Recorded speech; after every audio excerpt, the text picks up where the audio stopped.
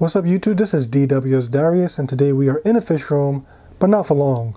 So most of my videos are based upon my tropical fish, but I also keep cold water fish as well. For those of you who follow my channel, you'll know that I also have a backyard pond, and in that pond I keep goldfish, koi, and some native fish that I collected from nearby lakes.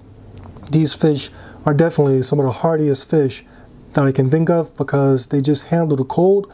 Currently we have a cold front passing across the country, and now it's hitting New Jersey. Last night's temperatures were below zero, and these fish just handle the cold weathers winter after winter. They handle the hot weathers because I'm in New Jersey, and we get some pretty hot summers as well. And I just love the fact that these fish are just so hardy, so tolerant, and they're just awesome. So I really don't give them as much credit because it is harder for me to film these fish because they're in a pond compared to my tropical fish that are all in glass aquariums. But in this video I want to give you guys just a look at some of these fish and just show you what they're going through at this time.